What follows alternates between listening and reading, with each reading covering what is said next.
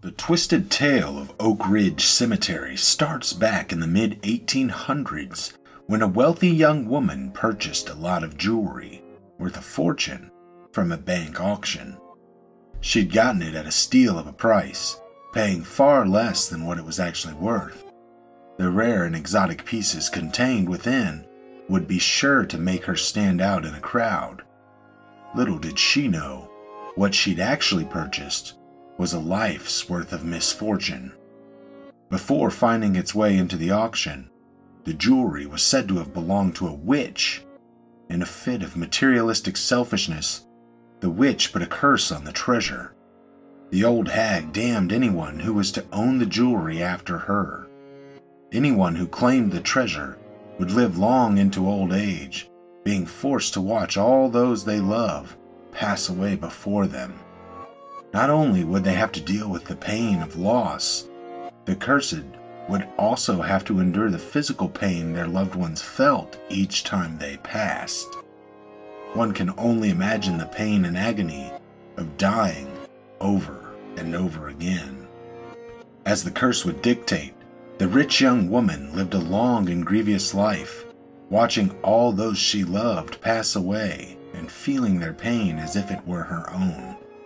Not wanting to pass the curse on, she demanded to be buried with the treasure when she died, and eventually, near 100 years old, she did pass on. According to the legend, on Halloween of 1930, the old woman was buried with her treasure, as she requested. Many of the townsfolk around the area of Aylesbury knew the story of the old woman, the curse, and most importantly to thieves, the jewelry. Fully aware of the potential for grave robbers, the cemetery's caretaker knew she'd have to be on high alert to protect the treasure. The middle-aged caretaker, Mary Lou, a loner, known to mumble to herself, made it her duty to patrol the grounds of the cemetery each and every night at midnight. With her lantern to light the way, Mary Lou made her rounds each night, ensuring all trespassers would be caught and dealt with. However, one fateful night, just after she was returning to her shack on the grounds of the cemetery, the poor old woman was attacked. As the story goes, two men overtook the woman, and she was beaten to death with a hammer. The next day, when the first visitors to the cemetery arrived, they came upon a horrific scene. Whoever had murdered Mary Lou had taken the time to pose her dead body on top of her shack so as to make it look like she was still watching out over the graveyard. When authorities arrived and examined the scene, they found the hammer and the inside of the shack covered in blood. And the old woman whose grave the caretaker was guarding, it was found dug up, vandalized, and robbed of all its treasure. Whoever committed the crime was never caught, although perhaps the curse of the treasure was a fate worse than any justice system would have brought. Maybe the local law enforcement knew this and decided to never pursue it.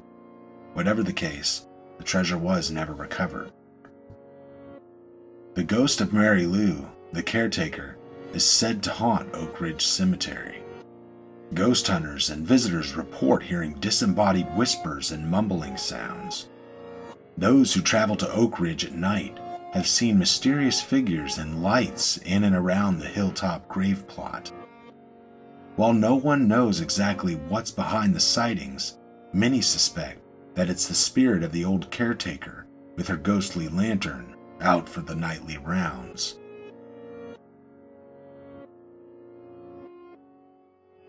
On our journey to Oak Ridge in the Aylesbury area, we couldn't help but notice the beautiful landscape surrounding the cemetery and the unreal vantage from up on the hill. You get a great view of the rolling hills and the lush greenery surrounding the Mississippi River Valley to the east. At the cemetery itself, we noticed that the old caretaker's shack was gone. Another group had shared an older video from here that included the shack, and so we knew just where to look. Unfortunately, only the foundation remains.